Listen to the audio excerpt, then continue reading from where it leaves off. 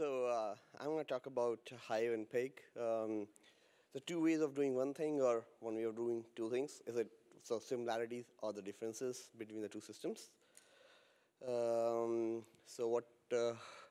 What makes me qualified to talk about this is that I work on these softwares.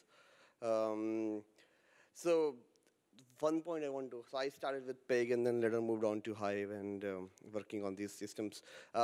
So I want to pause and comment on that comment in the earlier session about the the team of 250 people cannot write a software in the open source world. So I'm the open source guy. So if some of you think that it cannot be done, like, please talk to me. I want to make this happen. We have done it in the past, and we can do it again, I guess. Two ways of doing the same thing. So how are these similar? Like the first thing that I want to talk about. So both of these systems are generate MapReduce jobs from the query written in the higher level language. So from within the system's side of things, when you're building it, they look very much similar. Both of these frees users from knowing all the nitty-gritty details of MapReduce and HDFS, like how to do map site joins, when to use combiners, and all of that. So the users don't have to care about that. So they provide similar functionality, and they look very much similar from the inside. But they are different. And the difference is from the outside. So if you look of these systems from the end user perspective, the users deal with the language, right? And the language is very different. So Pig comes with this Pig-Laden language, which is like procedural and data flow language, while Hive is more declarative and SQL-ish language. So here is a hello world example for both of these systems to print out the rows in the system. So they look different. This difference in language actually resulted in adoption by different user communities. So what I have found is that Pig is more popular among programmers and researchers, whereas Hive is more popular among analysts. How does that make a difference? So these users then use the systems to achieve different things. So this results in different usage patterns.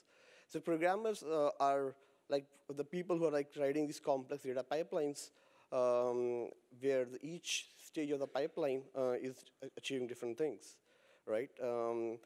Feeding into other pipelines and stuff like that. The researchers are doing ad hoc analysis, employing machine learning algorithms to drive the deep insights from these data sets.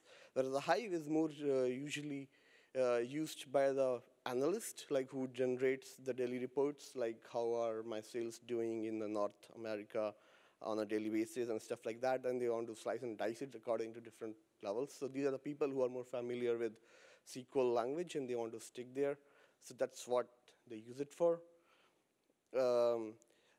Another way is that these two systems can still coexist in an enterprise world, wherein you collect the data, you run them through this data factory, through different pipelines which enrich the data in different sets in different ways, and then eventually you load them into the Hive warehouse, wherein you can run your queries where the users and analysts can directly write the queries.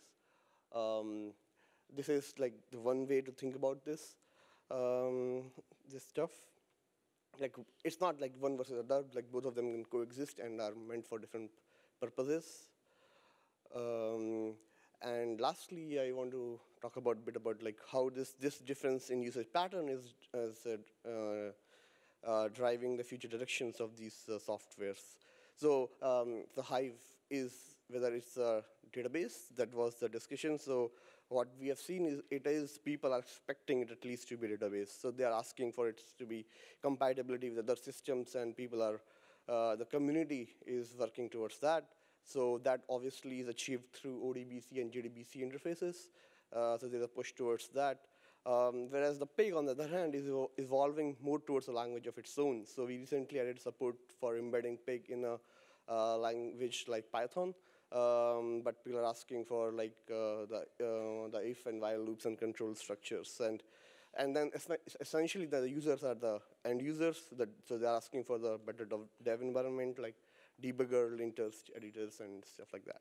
So I'll be available at the outside for the further discussions if you want. Thank you.